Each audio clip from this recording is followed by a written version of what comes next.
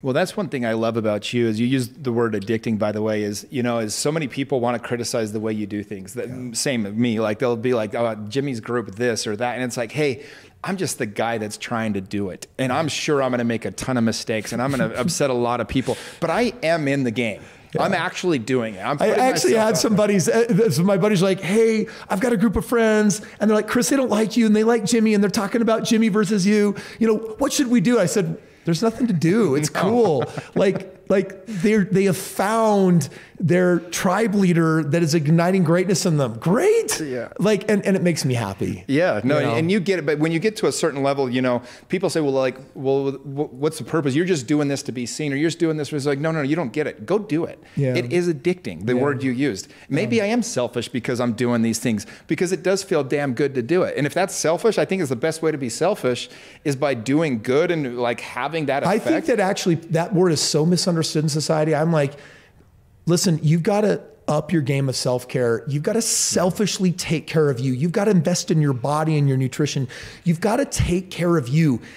And in the end, it's not selfish because what it does is it expands capacity for what you can do in the world. This world is full of empty tanked, depleted human beings that are too busy, run out of steam at work, serving their family, everyone else.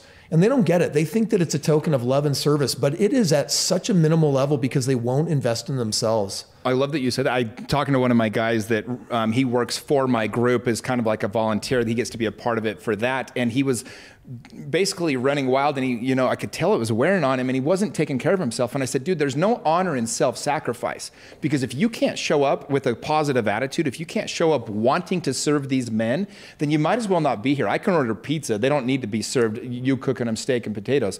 And so there's just this idea that taking care of yourself is selfish. It really is there's so much honor in taking care of yourself and really making sure that you can show up the right way. And, you know, being unapologetic about that. And, you know, people always say to me, like, when do you find time for yourself? And it's like, well, it's just not that sexy. So I'm not posting it, but I'm reading every day. I'm literally take a bath almost every day. I meditate every day. I go do body work once a week for 90 minutes, you know, and all these different things that I'm doing that's taking care of me. Because I know I cannot show up for other people if I'm not feeling good myself. I can't help anyone else if I can't hold the space for myself. Yeah, and I think that's actually part of the game of balance. Life has this beautiful lie that we're so busy now that balance is a lie and it's impossible and you can't get it. I'm like, man, first of all, never say those words to me ever again or to yourself, I'm too busy. Because all that means is that you have no integrity. It means that you're constantly overcommitting yourself. You're not following through. You're not doing what you say you're going to do. You're stressed, you're perfectionistic, and you're driving yourself crazy. Listen, there is room for every inspired move.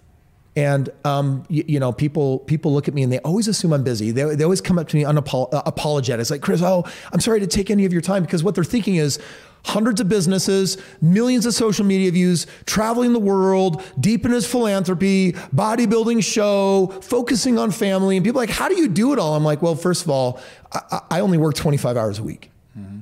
Right? Like my schedule is Monday is a filming day, Tuesdays and Thursdays I work from home, Wednesday is my wife's day, we go out and spend all day together, Friday is my kid's day, Saturday's my day, Sunday's God's day. Like I'm not busy and I'm never gonna commit that crime or that sin, because the person that's too busy doesn't have the ability to listen and hear and show up when something actually matters. Yeah.